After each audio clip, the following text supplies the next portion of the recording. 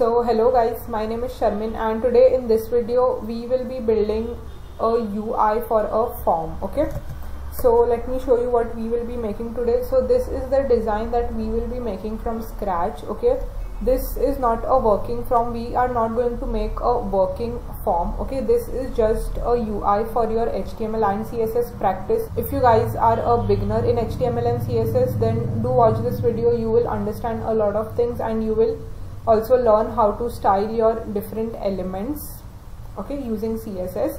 So yeah, we will be using flex over here and we will be styling our inputs, and yeah, we will learn as we do it. Okay, so can you see I have a blank page over here? I have nothing, so we will start from scratch and we will be building this today. Okay, a small form, right? So yeah, without wasting time and without talking more, let's go to VS Code and see how you can make this from scratch. Okay, so yeah, what we will do is I already have two files created. That is, I have my HTML file. There is nothing fancy over here. This is what we always use. These are our meta tags, and this I have linked my style sheet over here. That is this, and this is empty as well. So, and this is the title of what we are going to build today. Okay, so now to start, we start with and if you're wondering what is this, then this is the background image that we are going to use. So I have kept it ready so that we don't have to go and search on Unsplash and we waste our time, right? So, and if you guys don't know what Unsplash is, then unsplash.com, you can go there and find free images to use which are copyright free. You can use them in your projects if you want. Okay, so yeah, with that said, let's start now. First, whenever you have to build something, look at the design and analyze what you can do, okay, to make this design. Don't just go and start coding, okay? Then things become a mess if you do that. So here first let's analyze the design. Now to make this design, what we will need is we will need a background image, right, that we can give it to our body. And then here we have the main form. So these will be our form input fields, right? And this will be our submit button, and this will be our title, for example in H1 or H2, whatever you wish to use. And this will be another div, right, the one which you can see, the black color over here, right, which has some opacity. That will be our div, and inside of the div we will have a form, and we have to place this div in the center of our entire body. Okay, so yeah, let's start. What we said is first we will give our body the background image that we need. Okay, so background image, we say URL, and here we will say bg.jpg, and when you save and you refresh, you see we get a black color thing, right? Because there are many other styles we need to still give to our background. So always remember, do not write your styles in your style sheet directly. Okay, as a beginner I used to make this mistake that I used to type my styles all and make changes. I used to save and then go to my web browser and then refresh over there again and again, which was a very bad practice, which will really slow down your work. But when I started working at my workplace, and I had my friends over there who taught me how you actually have to write your CSS, that is in your inspect element. Okay, this is what has to be everything for a web developer. Okay, you can find the problem to all of your solution in your inspect. Okay, so here we start with our body. Okay, so yeah, always remember, don't write your styles in your style sheet, save, come here and refresh again and again. In place of that, write in your inspect. Just observe the way I am giving styles to the element. You will understand how you can use inspect to write your styles. Okay, so here we start with, we have the background image, right? When you hover over it, can you see the background image is showing like it is highlighting? So here let's give it a height of 100 VH for example, and we give it a width of auto, and we give a background size of cover over here, and we give it a background repeat of no repeat. Okay, so we don't have the background repeating again and again. So we wrote all the styles. We either close the inspect and we see if our page looks good, and yeah, it looks good. So what you can do is you can open your inspect again and you give the styles to your body, right? Okay, so what you can do is you can just copy all the styles from over here and you can paste it in your style sheet. and you save it. You come back over here and you refresh. You see you have your thing ready, right? We have our background ready. Our first step is done. Now the second step we need to do is we need to have this div and we need to have our form elements, right? Our inputs inside of it. So what we will do is we go back to our HTML. We start with a div and let's give this a class of a form container, for example, and inside of this we will have a form. Let's not give it an action right now, and here we want input fields, right? So we say input text, and here the first one will be our name, right?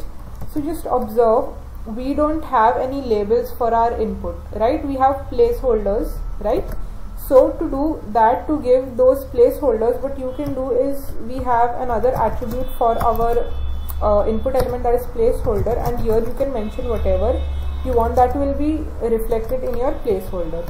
So can you see whatever we write in the placeholder, it shows over here. So if you don't write the placeholder, for example, and we save, can you see you cannot see anything inside the placeholder, right? So this is the placeholder we want for the first one, name. Then the second field, our type is email over here, and the placeholder, let's give this a name of email as well, and our placeholder will also say email, right? The third input field that we need is for our number, so you can give it a type of tel, and for example we give it a name of mobile, and we don't need an ID for now, so placeholder, and for the placeholder you can give it a name of mobile, for example, and our last field is a text area, right? Our last field is a text area over here. Can you see we have phone and then we have text area. Okay, so this says phone and not mobile, so let's change this to phone over here, and text area, let's give it a name of message, and we also need a placeholder for this one as well, which says message. Okay, we save and we refresh. Can you see we get our fields ready over here? When you see they are all jumbled up, right? So we can just give a br after each of them to get each of them on the next line. So you see we are getting close to our structure, right? Not really close, but yeah, we will reach there for sure. So let's start giving styles to our form container. Okay, and as I told you, we are not supposed to write our styles in the style sheet. We directly go to the inspect and write our styles over there. Okay, so we select the form container. This is the plus that we use to add styles. We click on the plus button, we get the class name. Now here what we want is we want our background color to be black, for example, right? And we want it width to be 50%, and we want it to be in the middle, so we give it a margin of auto. Or else to bring it in the center, you can do one more thing, because you want it to be center vertically as well, right? Not just horizontally, we want it to be in the center vertically also. So to the body you can give it a display of flex if you want, or you can make an additional. Okay, let's make an additional. Rather than giving flex to the body, it might create a lot of problems in the future. So like if you want to add any other things, it can make a problem. So here we make another div, okay, with the name of class, which has a class with the name of flex, and here let's refresh to get that class, or to get that div. Okay, to that div we give it a height of 100 vh, we give it a display of flex, we give it a justify content center, and we give it an align items of center, or you can give it an, okay, let's give it an align item of center. Okay, so we got this done. Let's copy the styles over from here. Okay, we copy our styles from here and paste it in our CSS. We have the body, then we have the flex div, right? You refresh, and when you close this, can you see our form is exactly in the center of the page, right? Now let's start with giving style to our form container over here. So here you add the class, and here we want the background color to be black. For example, let's use the RGB format because we want our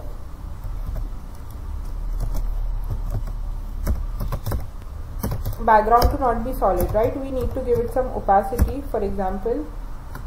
So for we give it a 0.7 for example opacity. Okay, the last field in the RGB will be how much opacity like you want to give your div. Okay, so that is your form container style. Then let's give it some padding of for example 10 pixels from the top and bottom and 20 pixels from the side.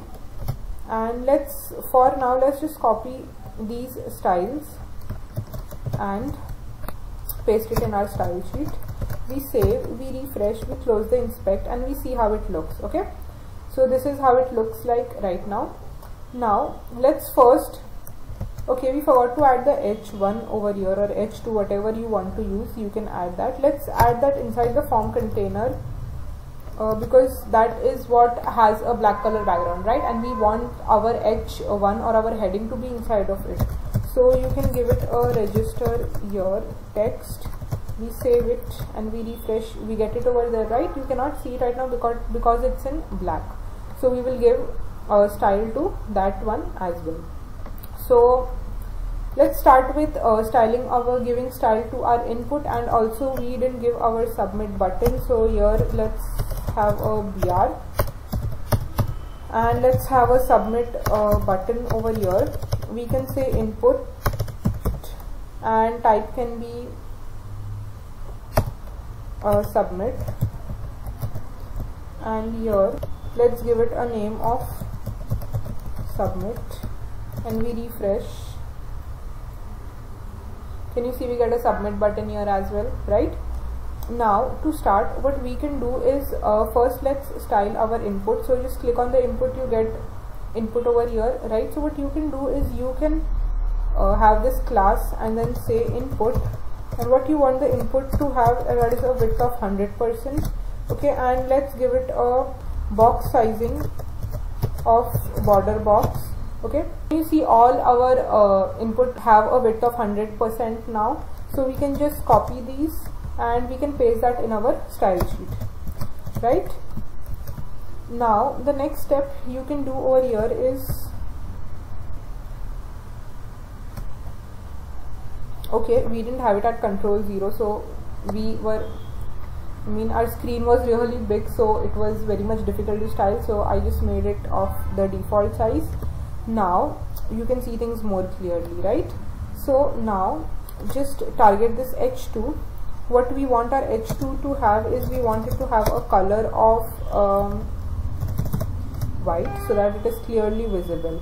Alright, so we then copy the style from over here, and just make sure where do you paste your styles while writing your style sheet. This is what really matters when you come back to that again, right? It actually really doesn't matter, but if you want to keep your CSS really clean, then just write your code systematically. Okay, so we had our h2 before our inputs but inside our form container, right? So we write it over here between both of those, right? And we want all of the things to be in the center, so to our form container we can give it a text align of center.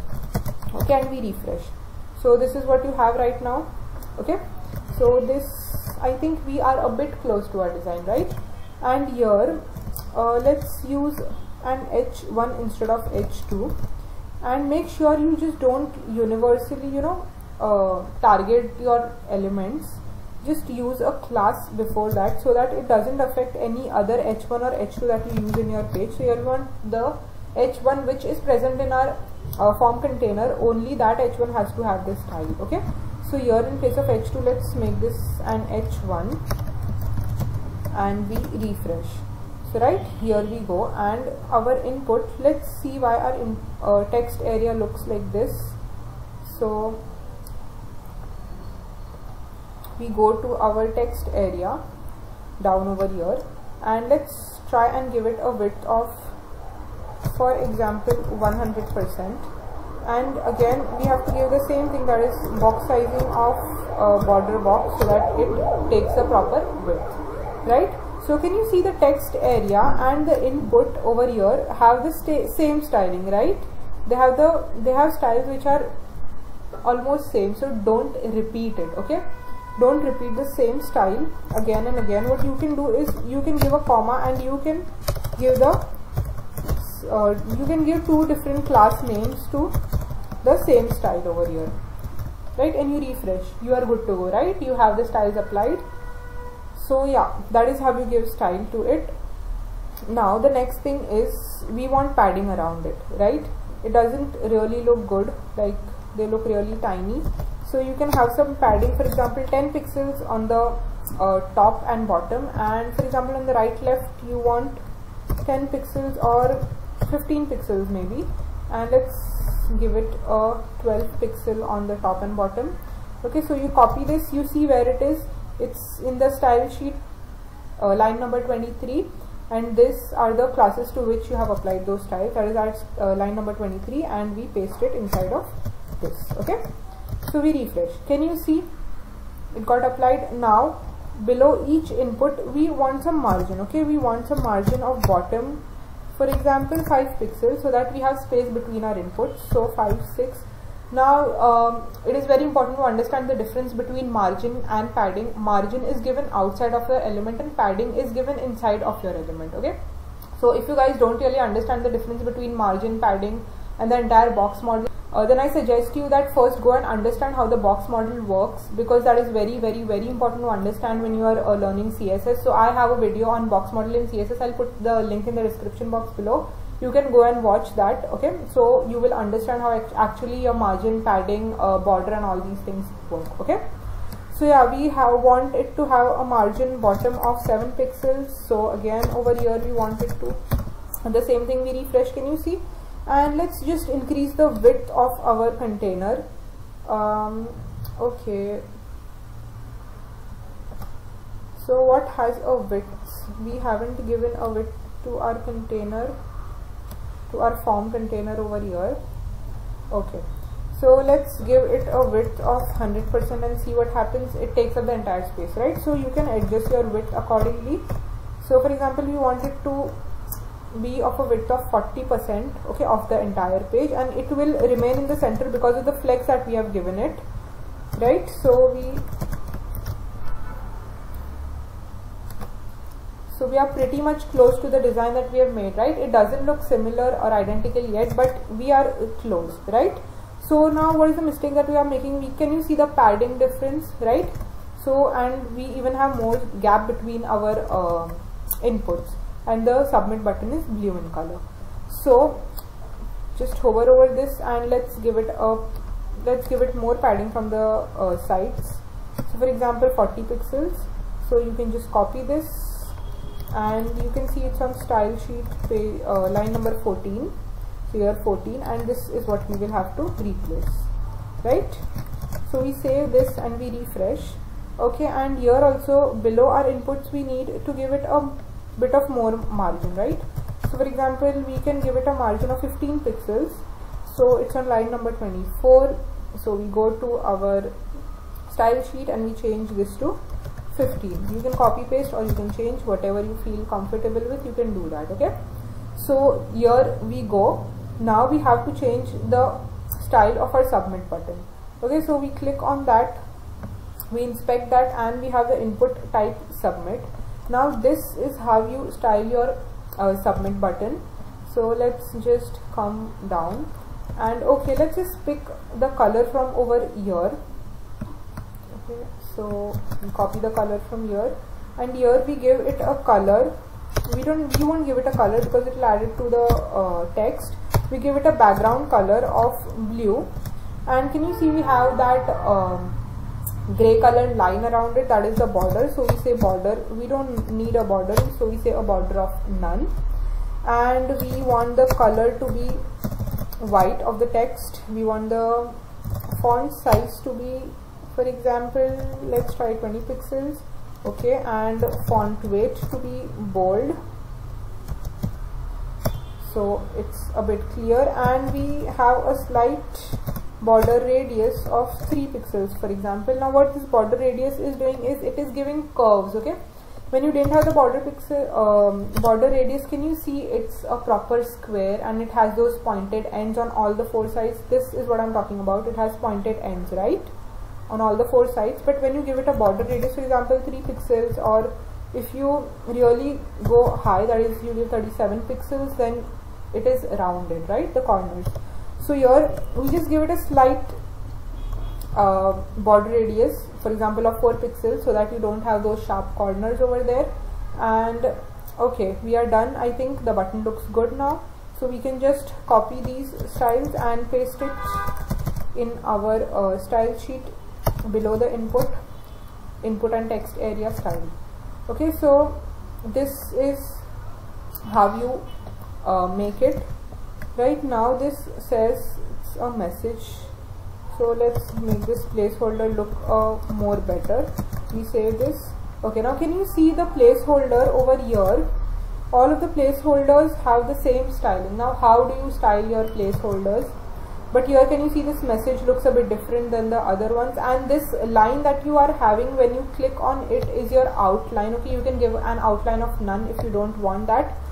So here what you can do is to style your placeholder of text area, you can take the text area and you can use the placeholder pseudo class over here, and you can give it a font family of, we just see what font family we have been using. So it's a sans serif that we are using for the others up there. So you see everything got same now, everything looks similar, right? Nothing looks different, and the message doesn't look odd anymore, right? So yeah, let's paste that style over here and we refresh, and okay, the form has a little bit less width in our style sheet, so we can just make it a 30% instead of 40. We copy, and it's on style sheet number line number 14, so here instead of 40 we want it to be 30, and we refresh. So can you see we get the same design, right? Nothing different. So yeah, this is as easy as this. This could be done even more faster. Styling this form is just, you know, it takes a few minutes, like 10 to 15 minutes, and your form will be ready. So this HTML CSS is this easy. Once you start to understand and once you start to practice, you will be really good to go, and you will be able to style your things really fast. I will for sure be coming up with a few projects in HTML and CSS to practice, and I will also show you the best tips, and I will also give you the best tips on how you can really write your HTML and CSS to, you know, make your websites really fast. And yeah, that's it for today. I hope you guys got something out of this video, and if you guys learned something new, then do not forget to press that like button and do subscribe to my channel. I'll be coming up with videos related to web development frequently, as I do right now. So hope you guys enjoyed, and yeah, that's it for today. Thank you so much for watching, and let's meet in the next video, and have a good day guys. So bye guys.